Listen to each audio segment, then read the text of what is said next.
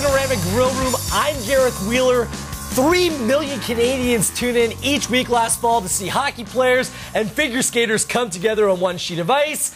Not competing for ice time, but skating together in hopes of being crowned Battle of the Blades.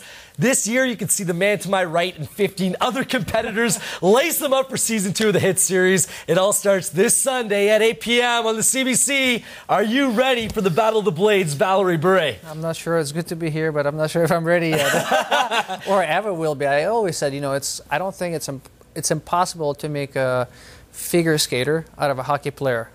It's just, it's not going to happen. We're going to make it look as good as we can, but it's just so difficult to do. So some of the moves, they're like, you know, you got to be able to do this. And I'm like, no, I'm a hockey player. I can't be able to do this move. So it'll be interesting. Last year, I mean, we had many of the guys who were in the competition come into studio. They were highly competitive, and they took it really seriously, Val.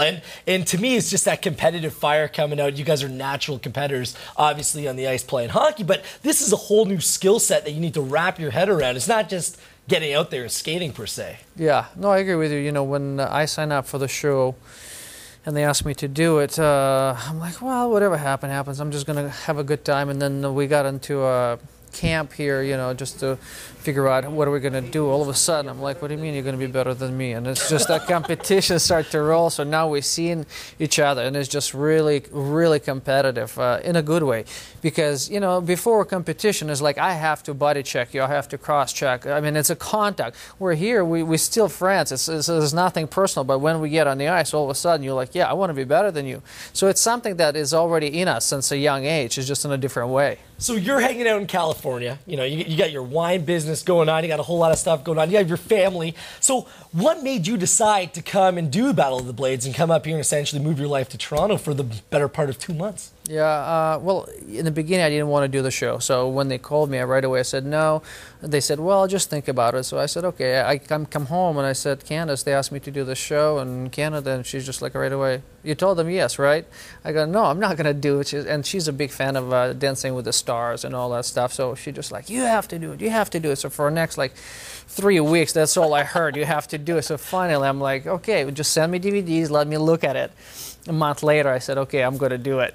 So what were your impressions when you were watching it? Were you like, one, do I really have to dress like that? I mean, there were some crazy get-ups that season, you know, the loose shirt, the silk shirts and stuff like that. I mean, are you prepared to wear these outfits or costumes? Yeah, I'm not sure. You know what I was impressed is how well those guys skated, how well put together the show was. It was so impressive that right away I looked at it and I said, you know what, this is something that I'll be interested of doing it. And I'm just looking at them going, there's no way I'll be able to lift the girl above my head or skate this way. I'm like, it just never happens. I said, but I'll try to the best of my ability. So you come up here and you go through a boot camp, correct? Yes. So how did that hit you? Because I'm assuming you're not skating every day now. No, I haven't skated. I mean, I put my skates away and was not involved in hockey at all. Then when they called me to do the show, I have to pull out my hockey skates, and for a first hour we went on the hockey skates and we're skating around and kind of joking how to do it. And then they zamboni the ice, and then they go, okay, well, here's your figure skates, put them on. And I'm like, are you serious? And there's about 5, 6 different cameras and the people watching it. I'm like, no, I don't want anybody to see this. So we all fell on our butts, and it was just hilarious. But it was so different and so hard for us to do in an uncomfortable position that it was just a big mess, but we all had fun.